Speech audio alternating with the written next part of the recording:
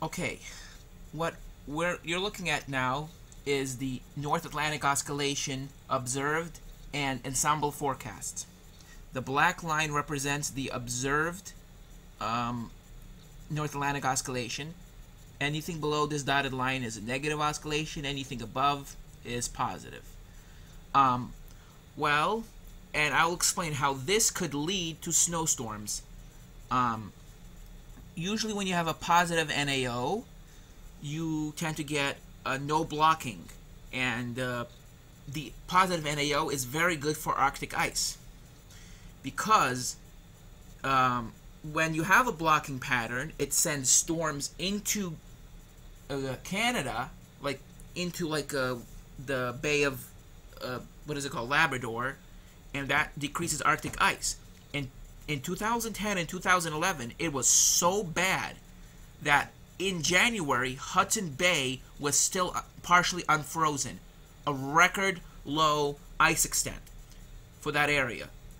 Labrador was completely unfrozen, and now Labrador is mostly, the coast of Labrador is mostly frozen, all of Hudson Bay is frozen. Ice extent for this year is good. Why? Because of the NAO. The NAO has not been negative most of this winter. There's been little bouts of negativity, then neutral, and then little negative, but there's been a lot of positive phases as well. But back in 2010, 2011, there was a lot of negative NAO, and that caused the storms to come into the northeast, go northeast, and then loop, and then the Greenland block was so strong that it forced the storms to go back into Canada and deliver warm weather all the way into Hudson Bay. It was incredible. But as you can see, the NAO is going to go positive, and then might go neutral or slightly remain positive towards the end of February. If you like snow in the Northeast, that's not a very good forecast. But I'm going to go to a different oscillation. I'm going to go to the PNA, the Pacific North American Pattern. And the PNA has been mostly negative with little bursts of positivity. Positive PNA. For snow lovers in the Northeast, you need a positive PNA. And that's exactly what we're going to get. Some models are saying it's going to stay at like 0.5, 0.4 levels, and some are saying it's going to go to 0.1. I think the PNA is going to stay at a 0.2 to 0.4. That's not perfect for snow, but we'll get what we take. And this is the Arctic Oscillation, or AO. This is going to be a very...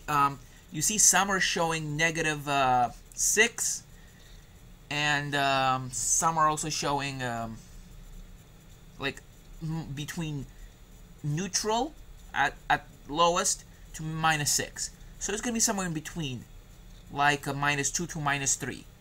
I expect somewhere like it was in the middle of January, right here. That is bad for the Midwest and especially for the Southeast. Not too bad for the Northeast. For the Northeast, you need, I think, a neutral. Neutral NAO, neutral AO, and I think a negative NAO. That dives the cold air into the Northeast. The Northeast has been spared mostly of cold, except when the PNA AO went negative. For snow lovers in the Northeast, I am thinking we're going to get a good storm towards the middle of February. Why?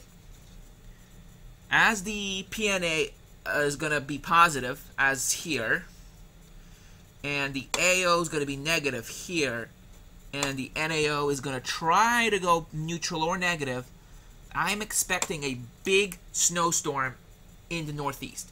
And this is the Next Generation Weather Lab, www.weather.ca.edu/forecast. This is the College of DuPage, located in DuPage, Illinois. Okay, this is surface. This is surface conditions in forecast, and this is temperatures at 2 meters of altitude, or 7 to 8 feet above sea level. And here's what they're showing. They're showing, here's the ice storm we're having right now, moving off the coast, that brought the ice to the Midwest and to parts of the Northeast. It's moving off, and then we're gonna get this storm coming in. I'll show you precipitation now. I'm expecting a squall line early Thursday morning, between 6 and 8 a.m. to plow through New York City. I'm expecting gusts up to 60 miles an hour, torrential rain, and probably a lot of wind. Yes. I don't know if we're going to have thunder. Let's check the temperature at this time. Okay. This is current temperatures.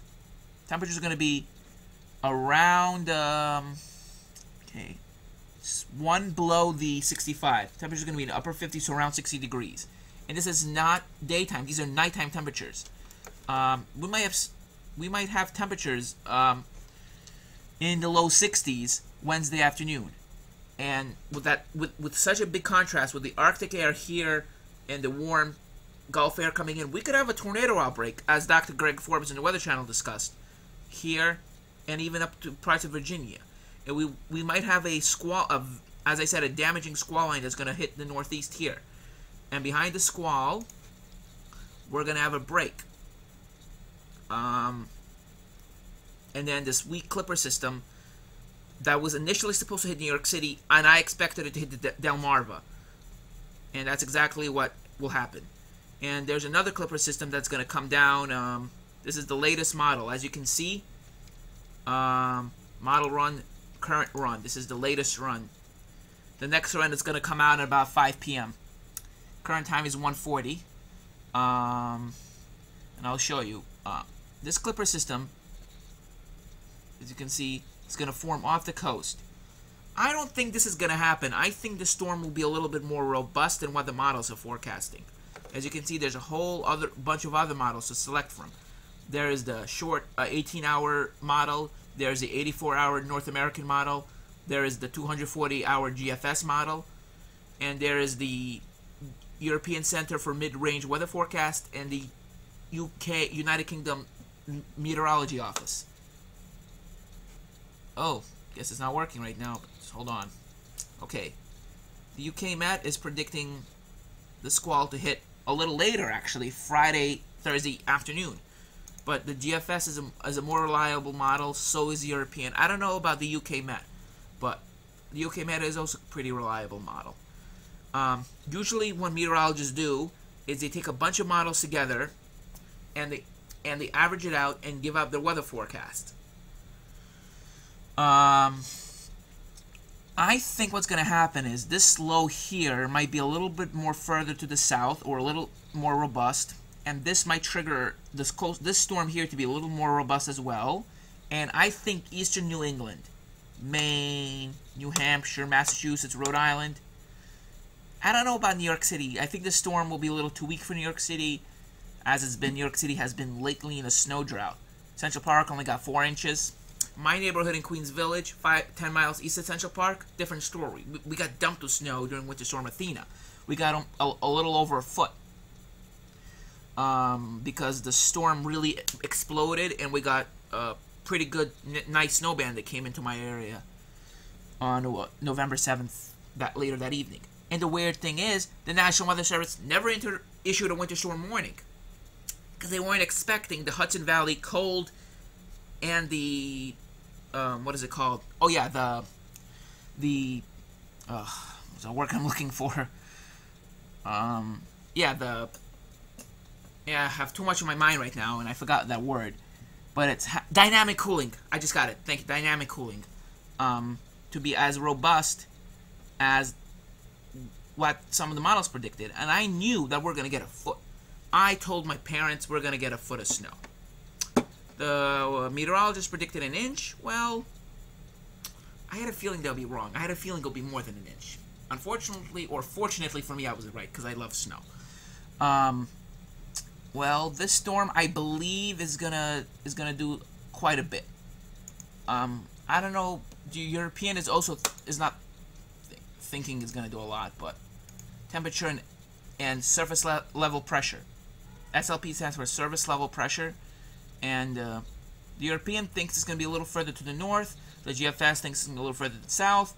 It's most likely gonna be somewhere in the middle. I'm gonna go to a different website now.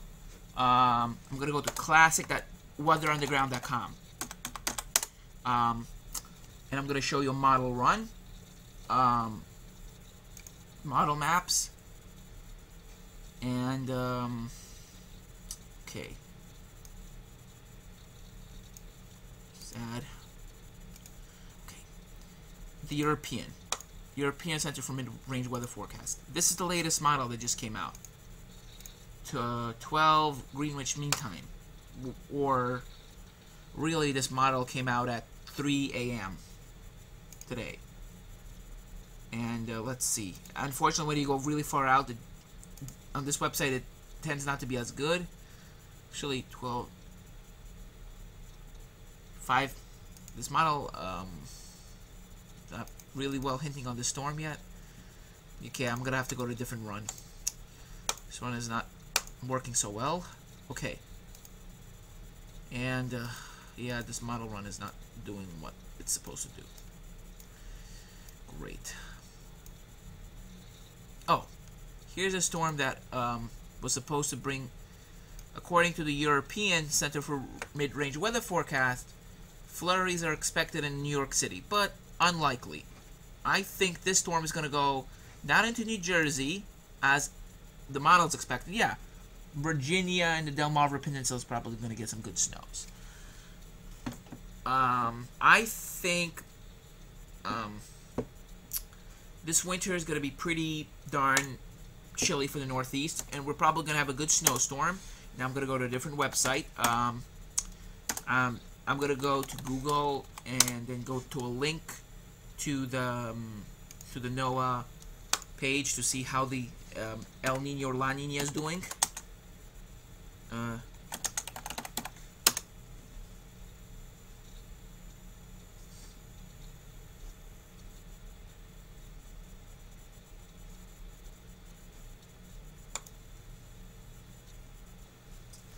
And they're saying we're currently in a neutral phase right now. See, ENSO alert system not active. ENSO neutral is favored through the Northern Hemisphere spring 2013, which means we are neutral. And there's a chance of a La Nina developing towards a winter of fall of 2013, which means we're going to have a very active hurricane season. I'm expecting 16 to 20 named storms, and I've never done this before, but I'm going to predict a hurricane 7 months in advance. I mean, I've been right lately with a lot of storms, but short term, and I'm going to test my luck. I'm going to test it. I'm predicting a hurricane not as bad as Sandy. Absolutely not. I'm predicting a hurricane is going to hit North Carolina early September 2013. And I'm expecting it to have the name I. I'm expecting to have an I name. I think it's going to be Isidore. But that was the last name used in 2001. No, Isidore was 2002. My bad. Wow, actually.